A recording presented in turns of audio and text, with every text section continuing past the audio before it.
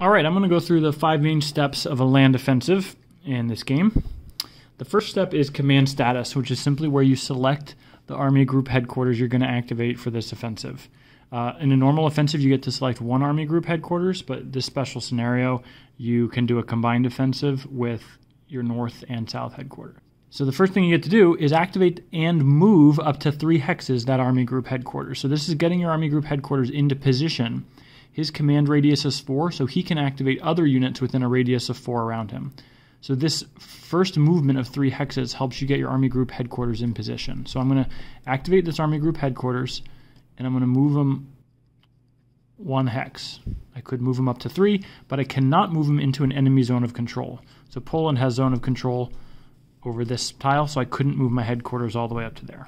Likewise, I'm not going to choose to move this army group headquarters at all. I couldn't move it any farther because this is an enemy zone of control. Step 2 is the special breakthrough attacks. So these are special attacks that happen before the main combat phase. They can only be done by armor units. So here's an armor unit here. And basically how it works is basically an attack followed by breakthrough movement. And you usually want to do this with the general, because if you do an attack and suppose you're victorious, you get to move into this spot, and then your breakthrough movement is only 1 tile if you're not accompanied by a general. If you are accompanied by a general, you get to do breakthrough movement of the exploitation value, so 5. So I could attack him.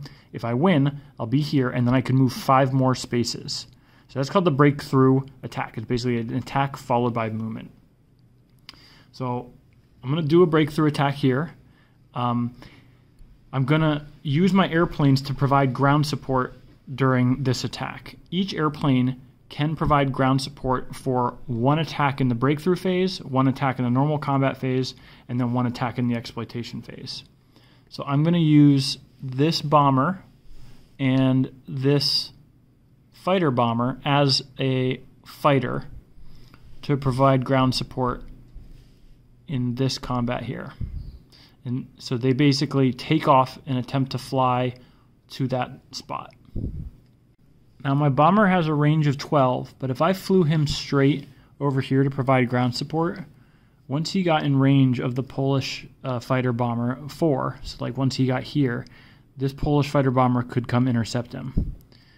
So I need my escort. So what I'm going to do is I'm going to fly 1, 2, 3, 4, 5, 6. Join my escort here, which is a fighter bomber acting like a fighter. And then together, now actually as soon as they get in range 4, 1, 2, 3, 4, this guy is going to attempt to shoot down my bomber.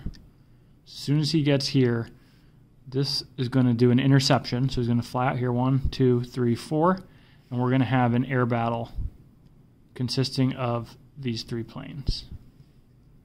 So basically each fighter gets to attack 1 other enemy unit. Now the scenario rules say that the Polish fighter will attack the unit that it's most likely to damage. On defense, you only get the quality rating. So the bomber has a quality rating of 0, so that's going to be the easiest plane to damage. So the Polish fighter bomber is going to act like a fighter and attack this bomber. My fighter is going to attack the Polish fighter. And this all happens simultaneously, so it doesn't matter what order you do it. So let me just make sure that this is on the right side. Yep. Okay, so the Polish fighter adds his combat strength and his quality rating is 3. And you subtract the quality rating of the target, 0. So the 3 minus 0 is 3. So 3 is the target number for this attack. We want to roll 3 or less. Or Poland wants to roll 3 or less to be successful. Okay, we rolled a 6. If the die roll is higher than the target number, the attack has no effect. Alright, so Poland was unable to do anything. Now I'm going to add my combat number, and my quality rating is 5, minus 1 is 4. So for this attack, the target number is 4. I got exactly a 4, which means the target unit is aborted but suffers no damage. So he's still alive, but he's aborted, which means he's basically out of combat for the rest of this round. I think he officially stays in the hex. Yeah, it sounds like he just stays in that hex, but he's basically going to do nothing, so I'm going to send him back to base, even though he wouldn't really go back to base until the end of this combat round. Alright, so my planes successfully survived interception and continue on to their target, which is to provide ground support over Krakow. So I'm going to leave them here, knowing that they're over this tile. Okay, so for ground combat, I add 8 is my tank's combat strength, plus 4 is 12, plus the combat strength of the bomber, which is 6, who's providing ground support. So I have 18 combat strength versus 4. So that's a ratio of 4 to 1.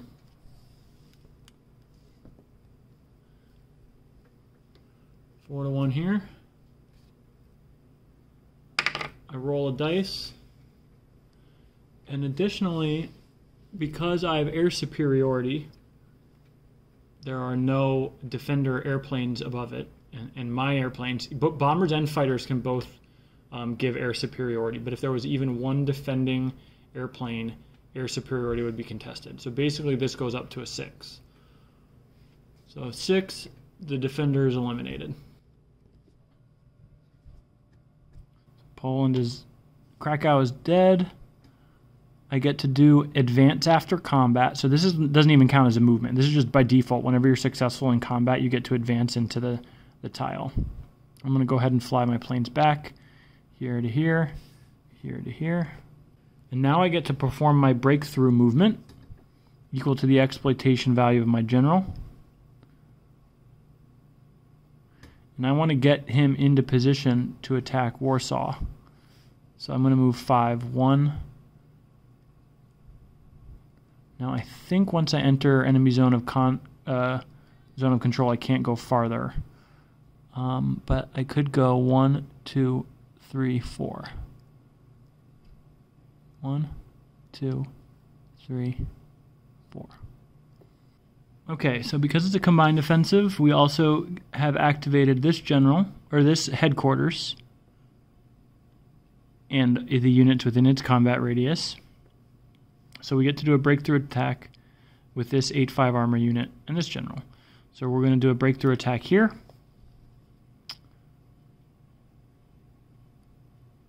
We can't use any of the planes we've already used during this breakthrough attack, but I can use this fighter. Now, a fighter alone doesn't add combat strength. The only reason I'm doing it is to add the +1 to the die roll for air superiority, just by flying over there. So I'm going to declare that this fighter is going to provide ground support, so he attempts to move. And once he moves here, the Polish fighter is going to come out to intercept it. They each shoot each other. So my fighter has combined power of 7, -1 is 6. So that's basically a guaranteed kill. 2 is less than 6. So I am going to deplete this fighter, which means you flip it over, and if there's nothing on the backside, it's dead. But he also gets to shoot me for combined power of 3, -3 is 0, so he has to roll a 1. A 1 is like a critical hit. He did not, he rolled a 3. So the Polish fighter is dead. Which means my fighter successfully gets to come on in, provide ground support in this battle. And so the battle commences. We have 11 combat strength versus 4. So if we had 12 to 4, that would be 3 to 1. And you always round in favor of the defender. So 11 to 4 is just 2 to 1. Nice. But we have air superiority, and we rolled a 5, so we rolled a 6. So on 2 to 1, when you roll a 6, the defender's eliminated. That was pretty lucky. So I'm going to go ahead and send this guy back to his airbase. This Polish infantry unit's killed. I get to advance after combat. And I could then do my breakthrough movement up to 3 spaces, which I think will do 1, 2. Once I'm in zone of control of an enemy, I have to stop. Oh, actually, armor. Let me check this. Okay, so armor can always, once it first enters enemy zone of control, can always move 1 additional hex. So I'm going to go ahead in here. If it were infantry, as soon as you enter enemy zone of control, you have to stop. All right, so we finished step 2, which is the breakthrough attacks and moves. Now we're on to the normal land offensive movement phase, where we get to move all eligible ground units activated for this offensive. Okay, so we don't actually have to capture Lvov, because to conquer Poland, you only need to control all of the city resource hexes. Resource hexes are the shaded ones, and Lvov isn't a resource hex. So we just got to run right past them. So now in the main land offensive movement phase, we can activate and move all units within the command radius of our headquarters, 4. So I'm going to move these guys, because they're 1, 2, 3 away. 1, 2, 3. I'm going to move these guys. Interesting. So these guys can't get all the way up next to Poland without moving first through the zone of control of this guy. Okay, I was worried about attacking across this river because I know that if you attack across a river, you get a -2 modifier to the dice roll. But that's only if all attacking units have to attack across the river. So if I can get these infantry here, they're across the river. Any other infantry that join this attack, even though they're crossing a river, don't get the -2 modifier. You only get the -2 modifier if all attacking units are attacking across a river. Also, I believe that city resource hexes can support 3 stacks instead of only 2. I'll double check that, but that lets me move this guy here as well. I'll move this guy here. And I'll move this guy. And then finally, during step 3, the land movement phase, you get to move the headquarters 3 more hexes. 1, 2. So we'll go ahead and join this group. And this headquarters being here now will enable all the attacks against Warsaw. All right, who else do we even need to attack? We don't need to take... We only need to capture all of the resource hexes. This one's already ours. We took it here. This one's ours, this one's ours, this one's ours. Honestly, I think we're done if we can take Poland. Can I get these infantry in range? No. 1, 2, 3. I can't get them up here adjacent. I keep saying Poland. I can't get them adjacent to Warsaw. So theoretically, I don't even think I need to take this unit. All right, well, either way, let's go on to step 4, the main combat phase. Now I can attack with any activated units. When I'm checking, like, these armor units were already activated, so they get to attack no matter what. When I'm checking infantry activated units, they still have to be within the command radius of a headquarters. So for this infantry to be able to attack here, he has to be in the command radius of the headquarters. An attack is defined by the target hex. So this, oh my gosh. So this headquarters can support 2 attacks, which can basically support an attack against Warsaw, and all of these units can participate. And it can support an attack here, and all of these units participate. I believe what determines an attack is the target hex, and there's nothing restricting a particular unit, such as this tank, from participating in 2 different attacks. So I think the main attack that we need to win this scenario is this one here, so let's go ahead and do it. All of my fighters and bombers can participate. They were used during the breakthrough phase, but they haven't been used yet during the main combat phase. So and there's no interceptors here, so I'm going to fly my bomber. This fighter bomber is going to be used as a bomber, and my fighter, all to this spot. 1, 2, 3, 4, yep.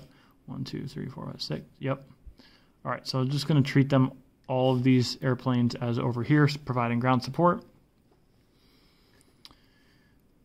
So we add up 12, 20, 24, 32, 35, 41, 45 is my combat strength here. The defending combat strength is 12, 4, 4, and 4. What did I say? 45 divided by 12? That's 3 to 1. Plus I have air superiority.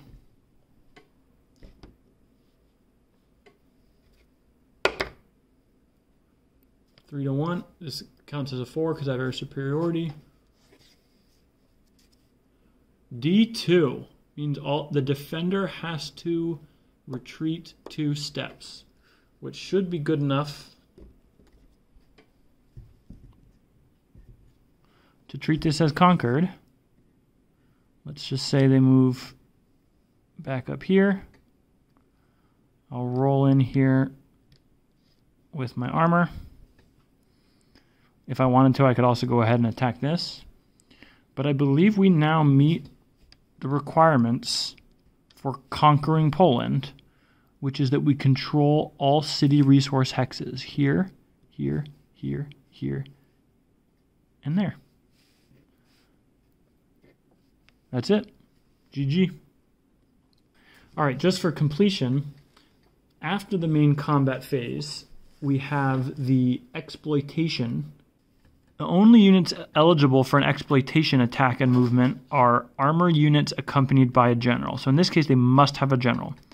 Whereas breakthrough is basically an attack and then a movement, exploitation is basically a movement then an attack. So I can move it up to the exploitation value of the general. 1, 2, 3, 4, 5 if I wanted to. And then I can perform an attack if I wanted to take out these guys as well. And I could reuse my air support, or at least any air support within range, during the exploitation as well.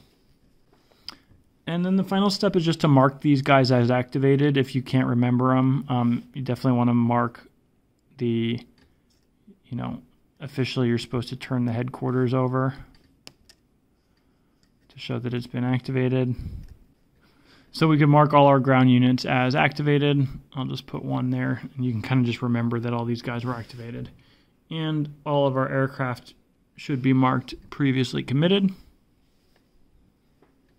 And if this were part of a larger campaign, once we've completed our offensive, the opponent can then make a land offensive by activating 1 headquarters and the units around it and following all the same steps. And then it could come back to me again if I had another headquarters or had an offensive to use and I had another headquarters somewhere else. I could then activate that one and follow the same procedure there.